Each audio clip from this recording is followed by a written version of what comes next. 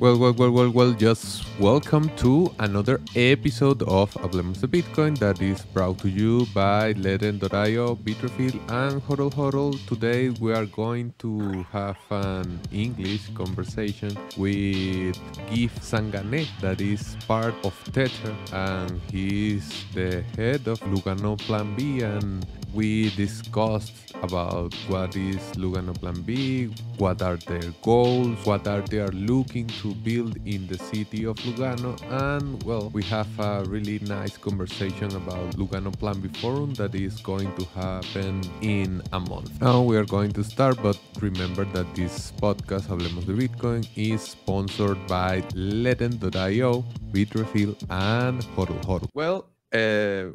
Welcome back to another episode of Hablemos de Bitcoin. This time we are going to do it in English because our guest is from Switzerland or is working in Switzerland. And we're going to discuss a little about Lugano Plan B and also his background and his relation with Bitcoin. But I want to welcome you to Hablemos de Bitcoin. Guy, is the good way to pronounce your name, or how should it go? Sure, there is a V at the end, so it's Give. Okay, But perfect. yeah, no worry. Giv Sanganeh, who is part of Tether and also head of Plan B, and we are going to talk, as I said, about the project of Plan B there in Lugano, but also about the conference that is about to come. But before that, I want to ask you, how long have you been involved in Bitcoin and cryptocurrencies, and also what were you doing before this, before getting involved in this industry? Sure, absolutely. Well, thanks for having me. It's great to be here on your podcast. I'm very happy to be there. Yeah, so my background is actually in engineering. I'm a mechanical engineer from what I studied. I did actually a PhD in mechanical engineering, where I was developing energy storage technologies and solar technologies. And so my cultural background is quite mixed. I am born in the German part of Switzerland, but then I grew up in Iran. Then I lived in Indonesia. I lived in Canada, and now I'm living in the south of Switzerland, where we speak Italian. So I have been around a bit. I even actually have family in Venezuela, and I actually did send them Bitcoin in 2019 when there was kind of a necessity in the family to send money. And I was like, okay, well, how am I going to send money to Venezuela? And it's like, I'm going to send you Bitcoin. And it worked out great. Yeah, basically I had, like everybody, I had maybe a couple of touch points with Bitcoin. The first one must have been in 2014, I guess. I don't even remember exactly. It was just a headline of some Bloomberg article, something like obscure internet money used in the darknet crashes or something like that. And I was like, okay, I didn't even dig deeper into it because it was just, I mean, there was just a headline. And then later in 2017, with the next bubble, let's say, the next hype cycle, I got a bit more interested more about Bitcoin and blockchain and crypto and stuff. I started entering, like everybody, doing a bit of altcoining and blockchaining and stuff. But basically, due to my background, it was kind of an easy sell, Bitcoin itself, because I mean, I lived in Iran my youth, so you see like 30% inflation year over year over year. You see being excluded from international monetary systems. You see that you're not able to interact financially with anybody outside of your country. So it's kind of obvious that we need something like Bitcoin, where just anybody can transact with from any corner of the world to any corner of the world, just basically at speed of light, or 10 minutes or whatever you want, much faster than any alternative in any case. So that was basically the touch point. Then of when I started getting into crypto and blockchain, I started actually working on a couple of projects on blockchain things. I then worked actually for a consulting firm that was where I was basically trying to make blockchain use cases. So it was an international consulting firm where I would try with different companies to see, okay, where can we use blockchain? And I was also on a working group from the Swiss Federal Office of Energy, where we were looking into understanding how we can use the blockchain to settle basically energy production and consumption. And the outcome of all of these efforts was that basically blockchain doesn't really have lots of use cases. Like there are, like, you need the blockchain only and exclusively if you do not want to trust anybody. I think this is, if you want to simplify a bit the use case, that's the case. So as long as there is, you're trusting one entity anyway, be it the government, be it the company, be it an institution, be it an organization, which we almost always have, you don't really need the blockchain. The blockchain just increases the friction. It reduces the efficiency. You have extra redundancy that is not necessary. So kind of I got more and more into the conviction with basically facts and experience that Bitcoin is basically probably one of the only use cases where you really need to have a blockchain with the characteristics that it has. I mean, we can then discuss about all the other altcoins and stuff, but that is basically where I arrived at. Oh, perfect. That's a way that we can better understand your background and also the experience that you are bringing to Tether. But before we are going to Tether and Lugano and all the stuff, but I want to go through your Twitter bio that says that you are an renewable energy and energy storage veteran. So I want to know what's that, and if it's somehow related to Bitcoin and crypto mining and all the stuff, but also in the context of the energy crisis that is heading to Europe because of the conflict between of Russia and Ukraine. So it could be really interesting to have your point of view as you're an energy veteran. So go on. Yeah, sure, absolutely. Yeah, well, I consider myself like an renewable energy and energy storage veteran because a big part of my professional life I was working on developing, first of all, solar energy technologies and then energy storage technologies, and energy storage technologies specifically for the use of integrating renewable energy into the grid. So the project where I was most of the time working on specifically was it's called the compressed air energy storage, and basically means that we take the electricity from the grid when there is too much electricity from the renewables. We use a compressor, we compress the air, and then we have to store it somewhere. And we were storing this in a mountain. So we had a huge tunnel that we had at our disposal. We closed the section of this tunnel with two huge 5 meter thick concrete plugs. So these are really massive constructions. And then we put the compressed air into the mountain. You basically keep it in there. And then what you do is when you need the electricity again, you let the air out of this compressed space. It goes through a turbine, it turns the turbine, it produces electricity, and you can give it back to the grid. So the concept of storage is you take electricity when there's excess electricity, or just the case of electricity storage particularly, and you give it back when there is need for electricity. And the technology I was working on specifically was this compressed air energy storage technology. So I worked on this for a long time until 2017, as my, from 2012, 13 to 17 as my main activity. Then I started also doing other things. But there, basically, when you develop a electricity storage technology, you also need to see how you can integrate it in the grid. So I had a lot to do with understanding how the grid works, how the different markets work, and where you can basically sell your storage capacity, because there are different kinds of markets and different kinds of electricity grids specifically for storage that are also changing all the time, of course. So basically, when I consider myself a veteran in those fields, because I worked a long time in those fields. And just before actually switching to Tether, I was working for the local electricity company. And for them, I was doing mainly the long-term infrastructure planning for the energy transition. So basically now lots of countries are going through an energy transition where you want to have more decentralized, more renewable energy sources in the grid. And this, of course, has a huge impact on the existing infrastructure. So if you have much more photovoltaic cells on the roofs, whereas before you were producing everything on a dam, in the case of Switzerland, the way the electricity flows is different. So this impacts how the cables need to be dimensioned.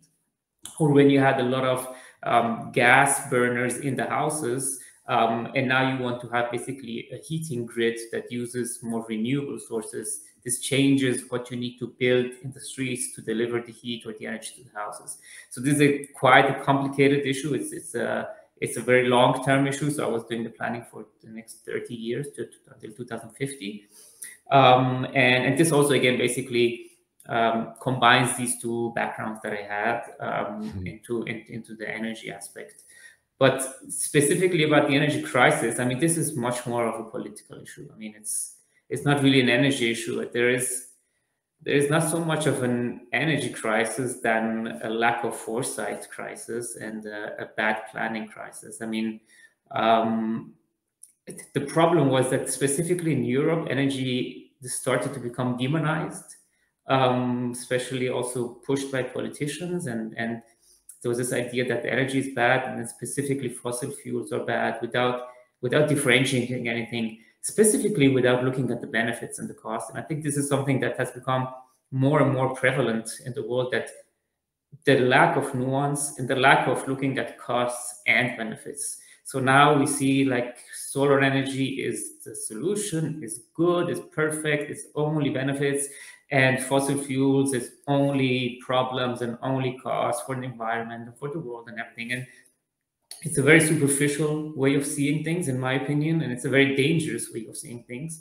because when you demonize energy, and this is something where, again, unfortunately, like always, countries and places that have the least access to energy or have the least access to wealth in that sense are the ones who are affected the most, because when you demonize energy, it will become more difficult to access it. You put taxes on it, you make it more expensive, you make it generally kind of, you transmit the idea that it is bad to consume energy, which is totally stupid. Actually, the only way to progress for humanity is if we consume more energy. It doesn't mean that we have to waste energy. We need to minimize the waste, we have to maximize the efficiency, but we need to maximize the access to energy for making everything that we do faster and easier and more efficient. I mean, you can take a very simple example. I mean, what if from tomorrow nobody uses a washing machine anymore and starts to wash everything with hand? Is that a benefit for the world? Like, I don't think so. Like, we're gonna lose so much time washing stuff with hand, probably also in the river or who knows what. And it's actually even proven that you will use more water for washing clothes with the hand, even if you wash dishes with the hand. So it's a very superficial approach to say that if you consume energy, you're doing something bad for the environment. And I think it's actually the opposite is true. So we should actually, as humanity, try to maximize our access to energy. And this is my opinion. And the case in Europe is really much more of a political one than an environmental one, in my opinion. Okay. And in the context of Bitcoin, this political discussion, I think that it is a thing that it is happening in all the big countries' agenda. That in the United States recently we saw a bill proposal that is trying to ban or limit the access to energy for Bitcoin mining and this kind of activities. So it seems like this political issue is going through all the main agenda in the globe. Like, it is a geopolitical issue in some way, so it somehow will impact Bitcoin, and we are seeing it these days with this kind of bills and the idea of banning proof of work. So what are your thoughts on this? Do you see that this agenda could change or could influence the discussion and maybe even the function of the Bitcoin system? Yeah, no, actually, I am not worried one bit about Bitcoin. The beautiful thing about Bitcoin is that it is an international, globally distributed, perfectly free, open network where anybody from any corner of the world can participate to. And this is true for the network as for transmitting value, and it's also true for the mining network. So I think the fact that Europe if Europe bans mining or makes it more difficult, or US bans mining or makes it more difficult, I think it will have zero impact on Bitcoin, because there is enough jurisdictions that, first of all, have enough energy, have excess energy, be it renewable or non-renewable, and there's enough places in the world that will arbitrage actually this fact. So if somebody says, they're banning mining in Europe, but that's very good for us, because it would be basically at the end of the day easier for us to make money because you have less competition. So I'm not worried one bit, to be honest, about what impact that has on the Bitcoin network itself. Of course, it can have lateral effects, because you demonize again. It's a matter of demonization. Again, it's cost of benefit. Nobody talks about the benefits of Bitcoin, and this is what is very annoying. So, and we'll talk about this later in Plan B. One of the things that we try to do is have a more objective conversation, an informative conversation about what are the benefits of Bitcoin through academia, through media partnerships, through programs in TV, and so on and so forth. So, but we'll talk about that later. So the problem is, again, I mean, nobody talks about what is Bitcoin for. Everybody just says that the Bitcoin is bad, and energy consumption is evil, so the lateral damage is that a big part of society who listens basically only to politicians, and there is a big part of society who listens only to politicians. Unfortunately, not everybody has the will or the interest to think for themselves a bit. Those ones basically we're just going to repeat, and I say, no, the politicians, I mean, they're kind of elected, they represent us, and they say that Bitcoin is bad, and then we should ban Bitcoin, and we should ban mining. So this is the negative effect that I think it has. It mainly affects the people in these jurisdictions and the jurisdictions themselves, because they will basically, as it's quite famously in Bitcoin, we say you can only ban yourself from Bitcoin, you cannot ban Bitcoin. So the problem is you ban basically your people from Bitcoin, and this is not very smart in the long term, because it is an open, inclusive monetary system. It is going to prevail. I think it's quite obvious. I think it's one of those things that we say in hindsight that it was quite obvious that we needed and that it will prevail, just simply because it allows everybody to interact from any corner of the world. So maybe just to answer your question, I think it's a pity for the regions that try to demonize it, but I don't think that it affects Bitcoin, to be honest.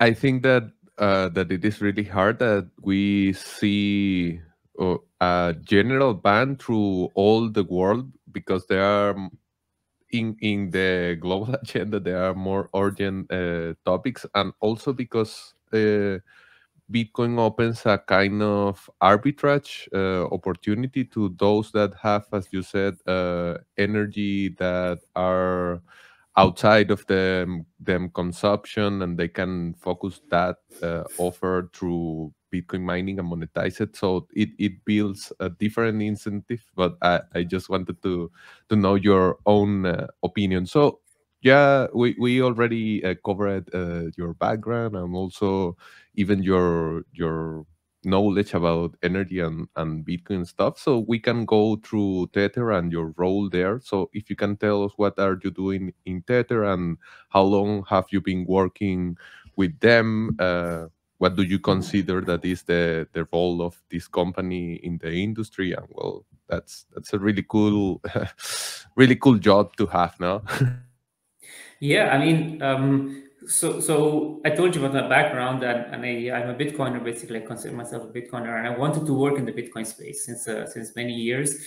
I'm not a programmer, or I didn't have the typical background that you have for working in the Bitcoin space. Of course, you could say I could have done something with mining, but the conditions were not there. Let's say. So my general goal has always been, like, if I could work on Bitcoin adoption, on driving Bitcoin adoption, that would be amazing. I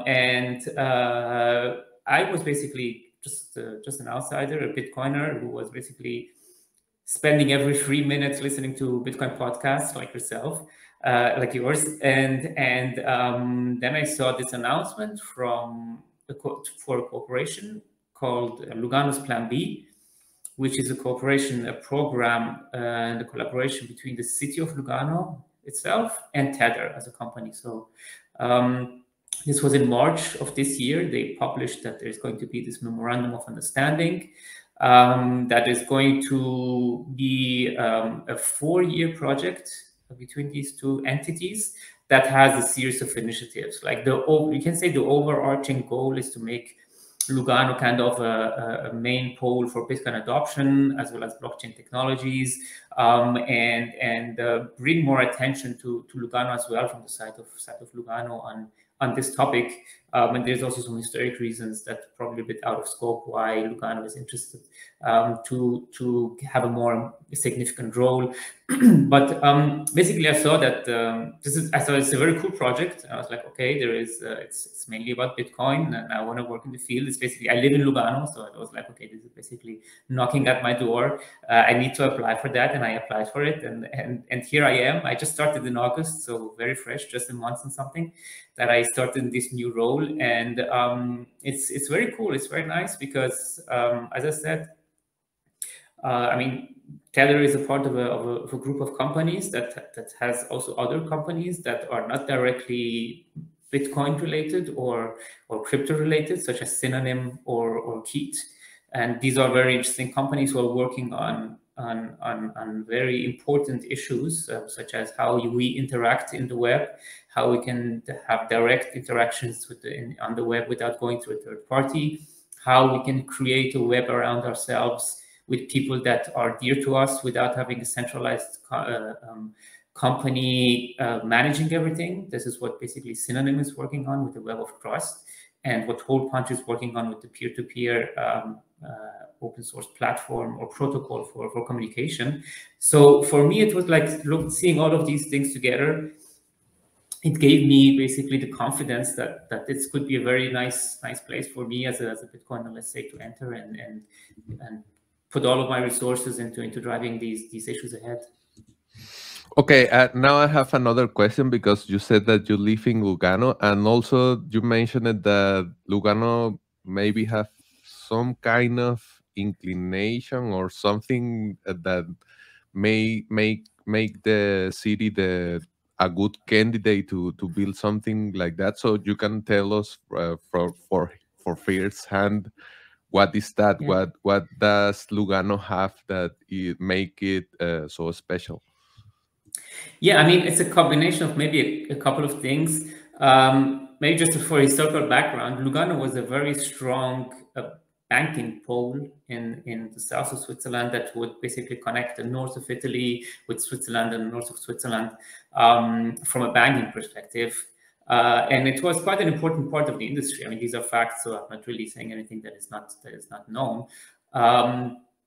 What happened is that in the last 10, 15 years, during the Obama administration, they basically started to crack down on all the banks and everybody who would in the slightest not, let's say, follow their sanction list or their ideas of how transactions and commerce should work. And this has caused in a lot of fines for a lot of big companies, and into lots of capital flowing out of a lot of previous financial markets and financial hubs, which Lugano was one of them. So like in the last 20 years, maybe there was a very strong outflow of this kind of activity from Lugano. But Switzerland is quite a libertarian country generally. I mean, there are always like some kind of tendencies that are worrying always everywhere, but generally speaking, it's quite a libertarian place, specifically financially. So it is quite favorable if you want to make experiments on the financial side, be it with innovative solutions or with traditional solutions. So these couple of components, together with the fact that there is an administration in Lugano that are very open and innovative and open-minded, and they have started playing around with crypto already in 2020, where there was the Corona lockdown, to curb basically drive on the economy with creating a stable coin called Luga. So there was this background as well from the city itself, and funnily enough, actually in the administration, there's a couple of Bitcoiners as well. So basically, all of these things came together to make this cooperation happen and to make it work. So that's basically what made this specifically interesting, and maybe just to differentiate from another couple of projects that maybe there are around the globe. Here, it's really, we have a very strong involvement from the city itself. So we have basically, we're in daily contact. We have weekly meetings with the mayor and his team, where we strategize about how to take the plan ahead and what is needed, and how to best consider the interests of the territory, consider the Bitcoin adoption aspect, and so on. So it is very very unique in this way, the way that it is being taken forward. This sounds really interesting because we're recording this 2 days after the first year of the Bitcoin law in El Salvador. So we can see that there are different models to get the adoption and all the stuff. So it is really interesting to see what is the strategy and what are the perks of Lugano in first hand with you. So you've been working towards this new hub that is built.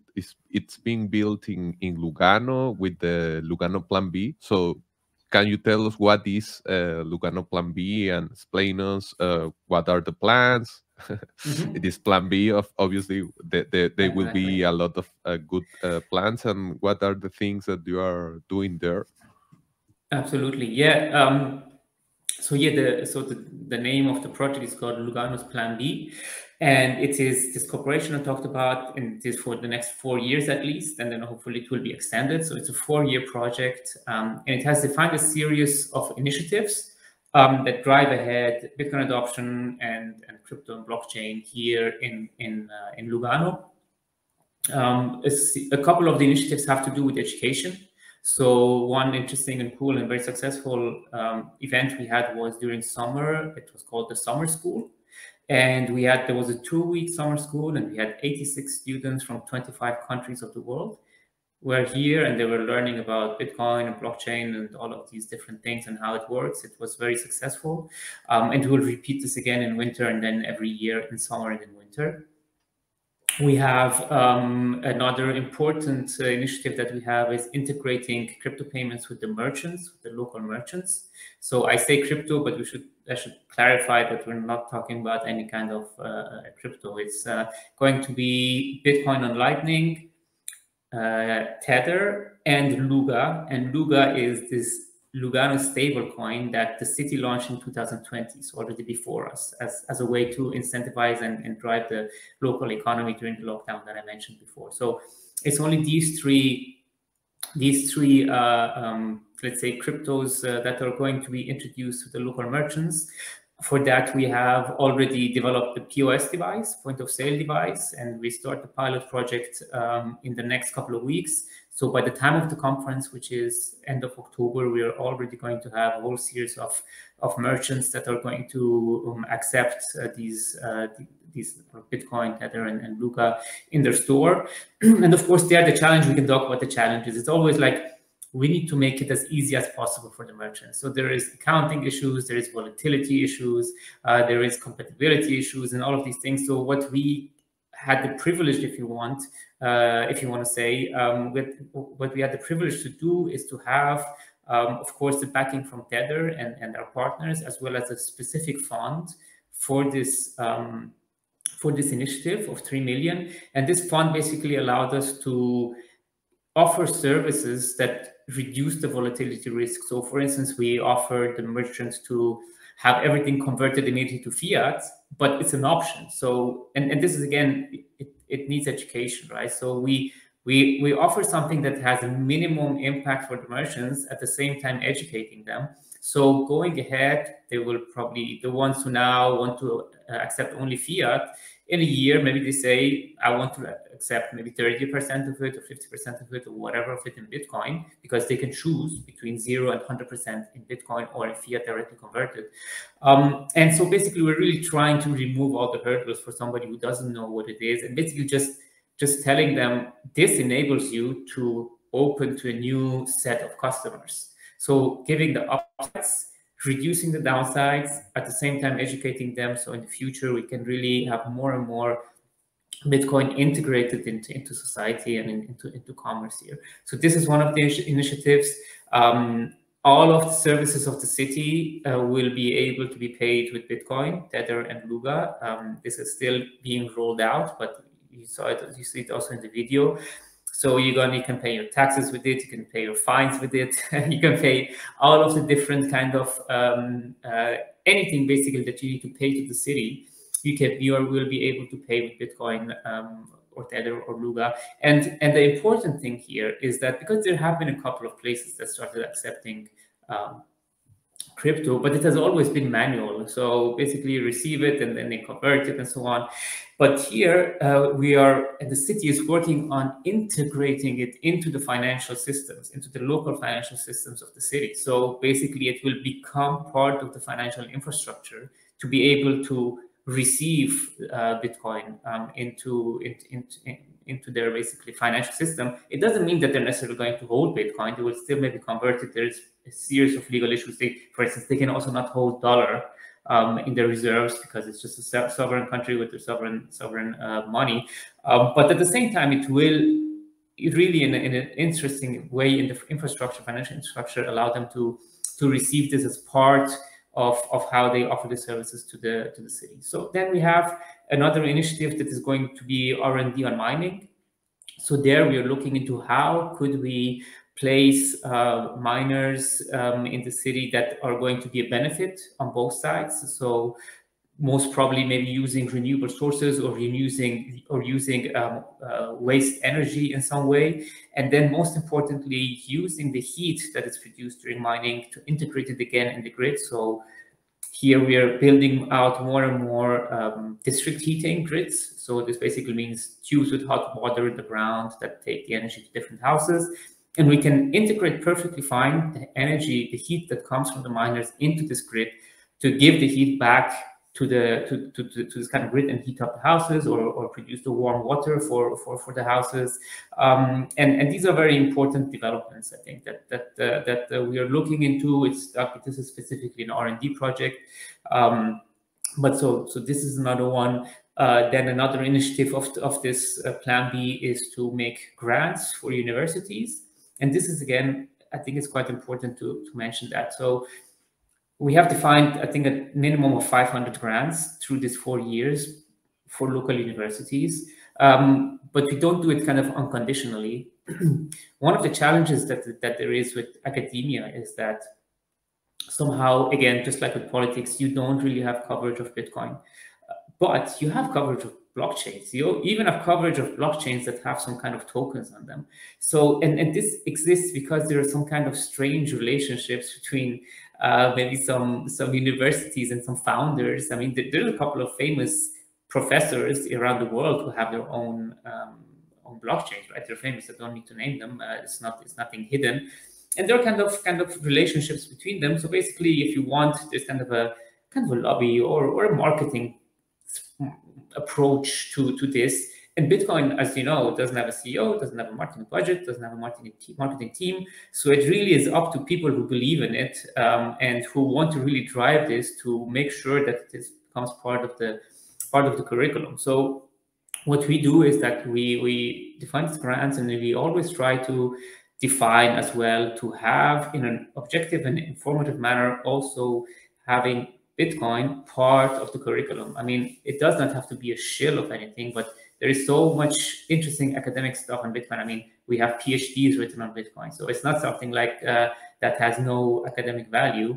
And this is something else that we are working on, right? So trying to integrate more objective approach to what Bitcoin is, to what it brings, and the same partnerships we're also trying to do with the media here. So again, media always has negative tone, and we, for instance, we want to bring them together with all the people who, like, kind of activists who have always used Bitcoin to overcome financial oppression, to make interviews with them. They tell them how they use Bitcoin to give this kind of new angle to their audience and just give a bit more informative, objective information about Bitcoin to their people. So these are maybe the overview of some of the initiatives that we have in this Plan B. Of course, one of the very important initiatives that we're going to talk about later, I think, in detail, is the Plan B Forum. which is the conference that is going to take place this year for the first time. And this is also one of the initiatives, and we'll talk about it. Yes, exactly. That's exactly my question. My next question, that is about the forum itself, because you had the forum, no, the summer classes, and you have this grants initiative, and all seems to be really education driven somehow, diffusion driven, like to have good information and really great experts invited to the forum. So what can you tell us about the Plan B forum? What people that attends could expect, and who are attending there? Yeah. So yeah, the Plan B Forum is basically the conference that is going to take place in Lugano on the 28th and 29th of October. So in around 1.5 months. And we have defined 3 main mottos for the conference, which is Bitcoin and Bitcoin adoption, financial freedom, and freedom of speech. And basically the whole agenda is built around these 3 topics. Because again, as I said, we want again here have the component that opens up Bitcoin to a new audience. So this is why we said, okay, maybe you know about Bitcoin only that it boils the oceans, but maybe you're interested in freedom of speech and in financial freedom. So let us tell you concretely about examples and people who use Bitcoin exactly for that. And we invite them to our forum to talk about it. For instance, in this case, we have Fadi Al-Salamin from Palestine, activist from Palestine, who is going to talk about how Palestinians and Israelis use Bitcoin to make financial transactions with each other, to do commerce with each other. We have Roya Mahbub from Afghanistan that since 2013 has started paying her employees in Bitcoin, and in this way enabling them really financial sovereignty, being it in their household or in society, that to be able to own their own money and having this kind of liberty and independence. We have Farida Naburema that is going to also talk about her experiences and how she has used Bitcoin as a tool for financial freedom. So these are topics like a lot of people are interested in, but maybe they don't make the connection to Bitcoin. So this is one of the goals. We say, okay, this is what should interest you. We show you how Bitcoin is exactly aligned with those kinds of ideas and ideologies. The other thing, of course, freedom of speech. We're very proud to have the wife, the father, and the brother of Julian Assange at the forum. They're going to be on a fireside chat with Peter McCormack, and they will talk about the case of Julian Assange, which is close to us, and particularly also now a very important topic because he's being basically, they're trying to send him to US at the end of the day, and it's something that the family is of course trying to avoid from happening. I think it's a very important case, and maybe your listeners probably know that Julian Assange on WikiLeaks was the first probably institutional, if you want to say, user of Bitcoin, because in 2011 they got fully cut out of the financial system. You couldn't donate to them anymore with Visa, or MasterCard, credit cards. You couldn't donate to them with PayPal. You couldn't donate to them with any banking system. They have been fully cut off from the financial system. And in 2011, they started accepting Bitcoin. And this is basically how they managed to finance themselves for a long time, and still do. And unfortunately, his situation has not gotten better; it has gotten worse. So we have here his family members to talk about that case and how these things play together. And specifically about the case of Assange, we also going to have 2 more activities at the forum that touch this subject. One is that we're going to have the new documentary called Ithaca that is going to come out about Julian Assange soon, being played in a dedicated cinema close to the venue, that all the attendees, and of course also not the attendees, can visit and see. And we are preparing a VR experience for the attendees where they can put on the VR goggles, VR headsets, and they're going to find themselves in the room in which Julian Assange was basically confined for 7 years in the Ecuadorian embassy. And then you experience how he has been arrested and taken out and put in a high security prison, again, to drive more attention to that. So this is two aspects of it. Of course, we're going to talk about nation state Bitcoin adoption. So we're going to have here a representative from El Salvador, Milena Mayorga, the ambassador of El Salvador to the US. We're going to have here Indira Kempis, the senator from Mexico, Prince Philip and Samson, who are working on orange pilling countries, basically, and they're all going to talk about how is it going with the Bitcoin adoption around the globe. Of course, local politicians, representatives that are working on this as well. So this is another angle, and then there's the angle of freedom of speech, which is basically kind of supported by the activities of our company, specifically with Hole Punch and Keat, and we probably will not have time to enter that, but it's a very, very important movement. It's a very important topic that is also going to be part of the conference, where we talk about how Hole Punch will enable people to connect directly without going through a centralized server, enabling people to express themselves the way they want, being sure that nobody can see them and look at them, basically, and how important and what role it plays in the future of digital and internet interactions, which I also personally is one of the things that are very close to me. And then so these are basically some of the main topics. Of course, if you go through the list of speakers, you see really the OGs. We have Adam Back, we have Nick Szabo, we have Jameson Lopp, we have Max Cajun. We have really a lot of the top people from the Bitcoin space here present, speeches, panels, and this is what we are very proud of, masterclasses. So masterclasses are basically kind of informational or educational courses of 45 minutes that are going to take place at the same time as a conference in a much smaller setting of maximum 100 people. So held by the same top speakers. So the names that I mentioned, all of them are going to have masterclass, holding their own masterclass. Nick Szabo is going to hold a masterclass on the history of cryptocurrency. Adam Back is going to hold a masterclass on Bitcoin lending and yield. Jameson Lopp is going to hold a masterclass on Bitcoin security and custody. Shift Crypto is going to hold a masterclass on multisig. So very concrete educational topics. Actually, one that is quite cool as well is Rahim Tarizadegan from the Free Cities Association is going to hold a masterclass on Austrian economics and monetary theory, which I think is very important because it's not taught anywhere. And the idea of making these masterclasses and providing them to the attendees is to give the attendees the chance to actually be up close with these kind of, for many people, legendary names, and being able to have a Q&A session with them and asking the questions with respect, or in contrast to typically a huge stage, which we also have, but a huge stage where you sit and you look at them and they're on the stage and talking or having a panel, which at the end of the day is something that you cannot really touch and feel. So these are the two main, let's say, tracks that we have at the conference. Then, cool thing that we have that I think is quite interesting, we're going to have a physical Bitcoin art gallery. So it's going to be an art gallery dedicated to physical Bitcoin art. No NFTs and Web3 and metaverse stuff. I have to disappoint the fans on that side. But it's going to be cool, real Bitcoin art. And again, this is something, it's all part of Bitcoin adoption. I see across the industries, across the globe, people popping up to become Bitcoiners.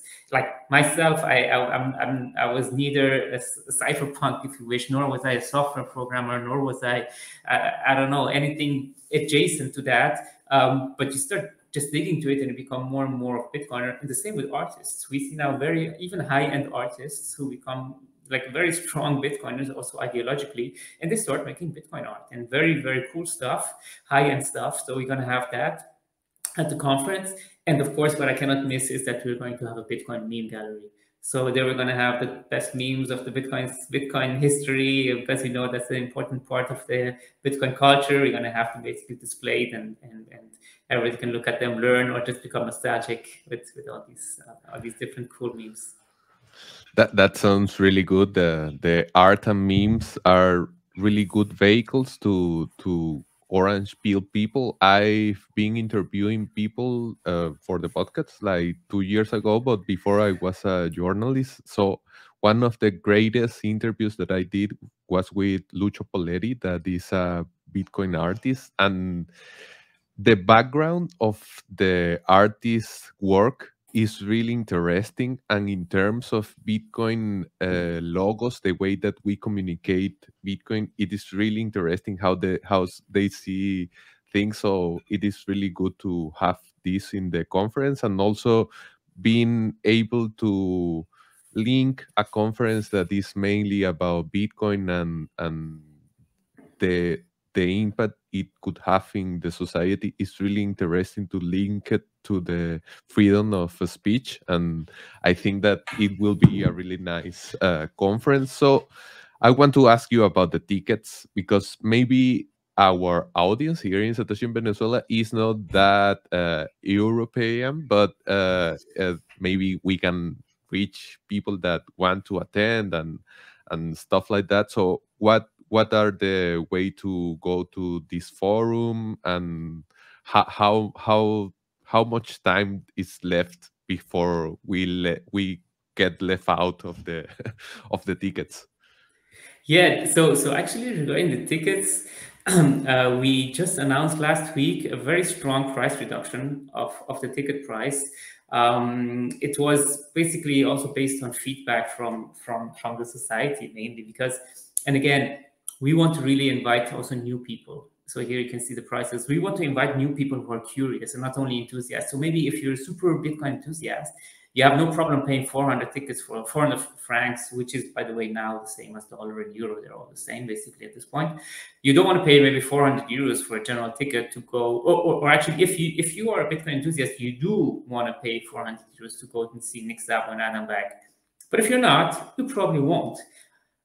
So for us, it was important to say, okay, since we want to open the door to new people, to curious people, and we have this adjacent kind of topics as well that we're going to talk about, let's make the ticket price in a way that allows us to allows everybody basically to participate with not so much of a financial burden, and therefore we talked with our sponsors, we talked with our partners, and basically we said let's everybody basically put our strengths together and make another financial push in order to allow us to reduce the ticket prices. And we had great support from our partners and sponsors in that. So we basically managed to reduce the ticket prices to basically the general ticket pass is now going to cost half. So it was around 400 francs and now it's only 499 euros.